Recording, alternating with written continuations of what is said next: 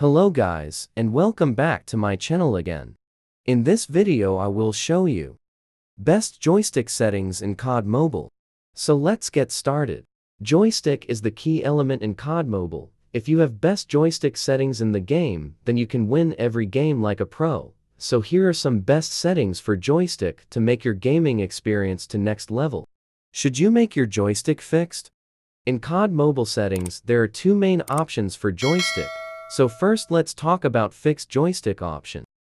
If you use fixed joystick setting, then your joystick will be fixed to certain position on screen, and when you try to click anywhere on screen, you can't get the joystick there.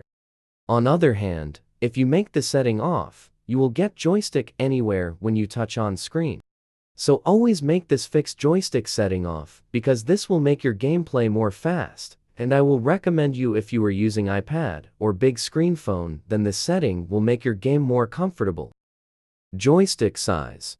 Joystick size is also main key factor in COD Mobile. So first let's make joystick size big. When joystick size is big, then swipe will take little time for sprint in any direction.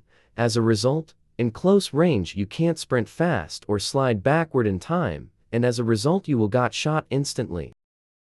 On other hand, if your joystick size is small, then you can easily and fastly sprint and rotate backslide shoot very easily. So in both Battle Royale and multiplayer matches, always use small size joystick for best gaming experiences.